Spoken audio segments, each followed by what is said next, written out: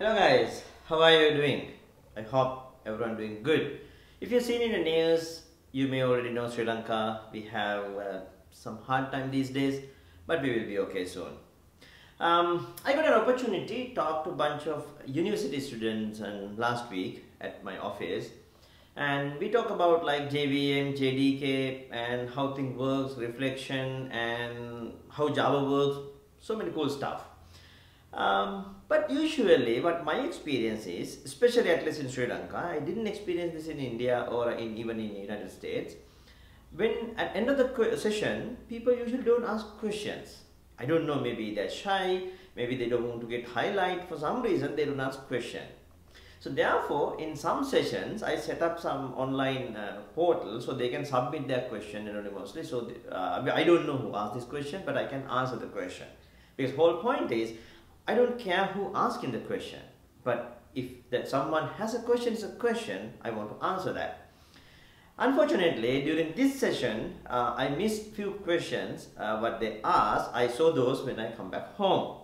So one of those questions is a little tricky. So I decided to answer that question today.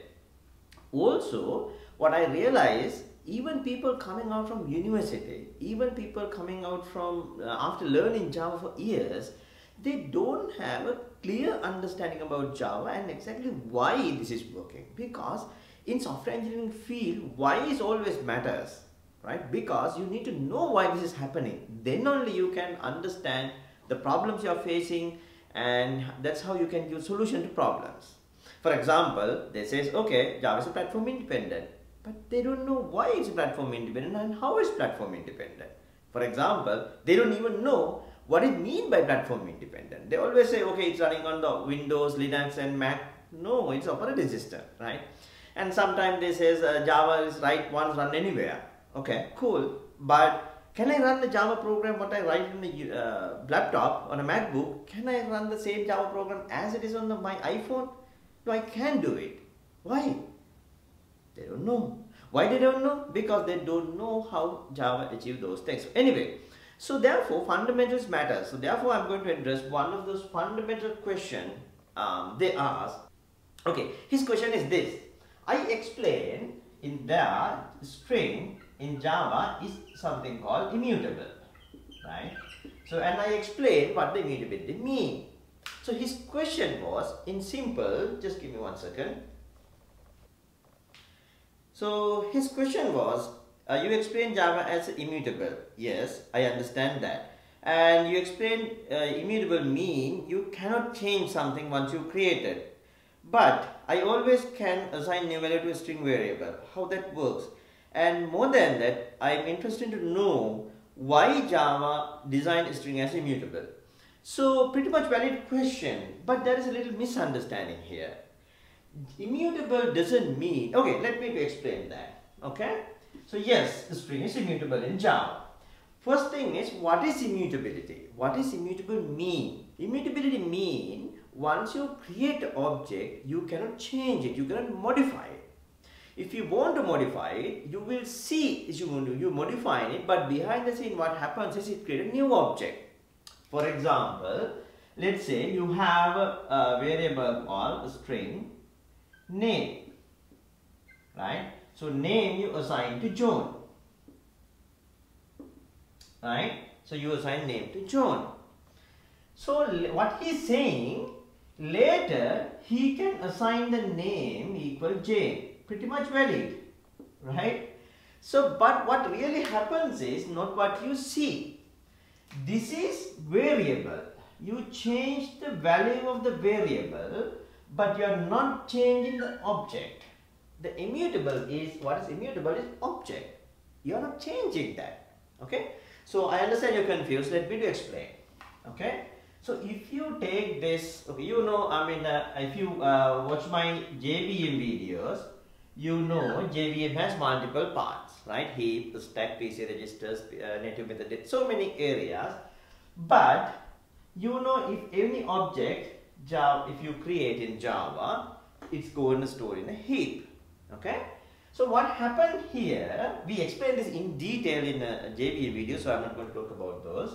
So once you create a variable called name, That's it, because it's an object. But when you assign John into the name, what happens is Java create an object in a heap and set its value to John, right? And this one is pointing to the John. That's what actually happened. Okay? So now what you do here in the next slide, you are setting name equal Jane. There what happens is JVM create new, okay, I said Java create, JVM create, you know that, right? So it create a new object called Jane and it dereferencing this and then it reference to here. Okay, it reference to here. So now, did we change the object? No, we didn't, right? But we create new object called Jane and we point the name variable to the Jane, right? So this may be in memory address 100, this may be in memory address 200. Okay? Why exactly this is happening? Why Java designed this string is immutable? Okay. So let's think something like this. Okay? Let's think something like this. So now you have a name as John, right? And also you have a string person is John, right? String employee is John, right? So you have three different variables, but the value is John. So Java use something called string pool. Okay, why? Because string is the most used data type and to give the performance efficient. Just see this one. Okay. So let's say this is a 4-byte.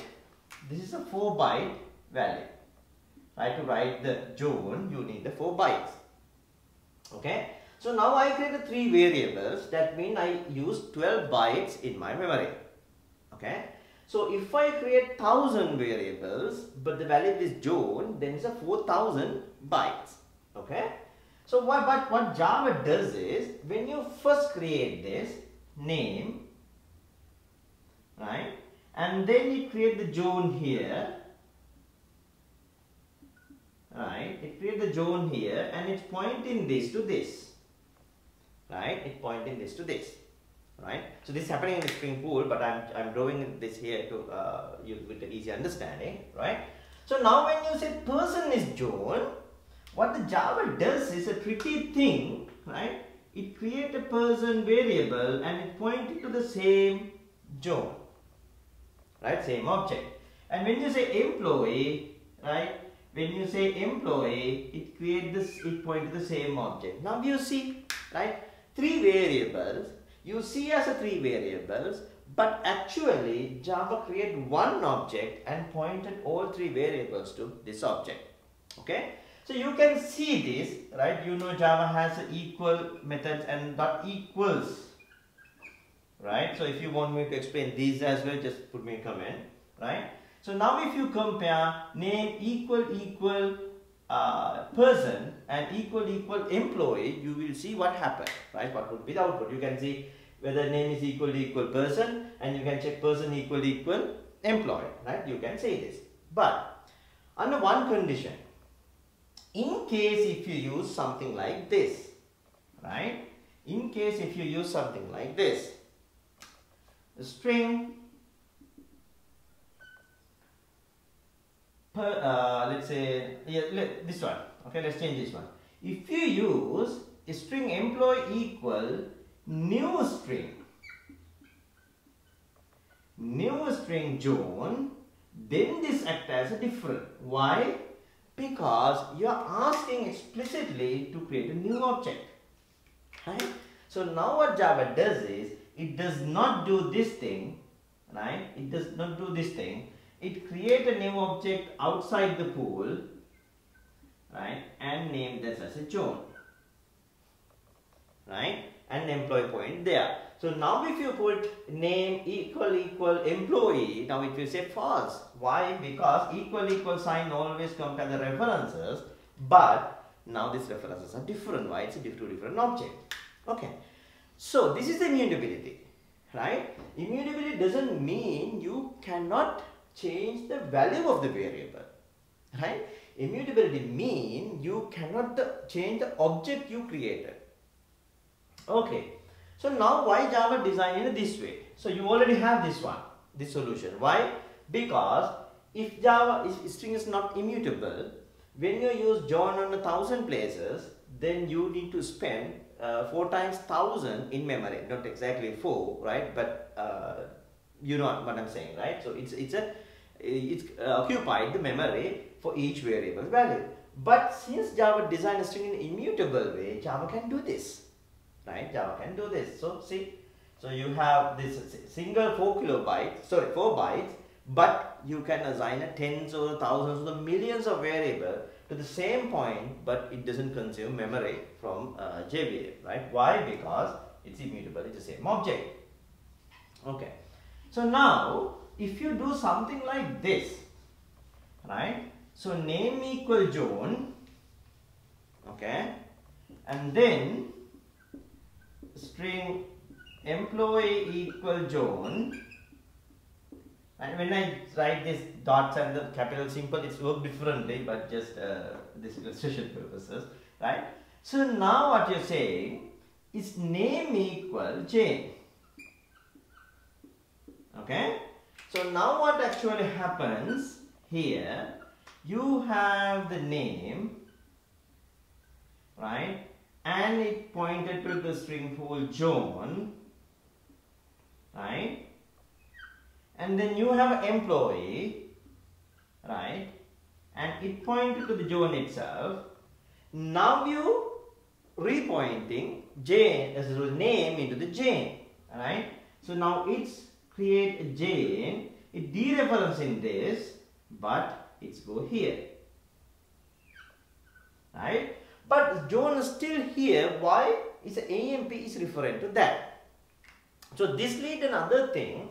In when you create a thread safe code, right? Either one thread, let's say something like this, right? So you have a method, right? So let's say you have a method called do it, right? So now you getting this name here as a parameter, right? So now once you pass the name here, right? So during this execution, there are a bunch of code executing here. Then after that, you do something to this. Let's say you set this employer promotion, right, to the next level. Okay, but before that, you do some stuff here and assign this this employer promotion. So now, if this is not thread safe, so if some other thread set the name to John to some Jane here, right? If they reassign the name equal Jane like this, right? So now what happened? The promotion can go to the Jane. Why it is not thread safe? Someone alter the value of the object you are referring, right?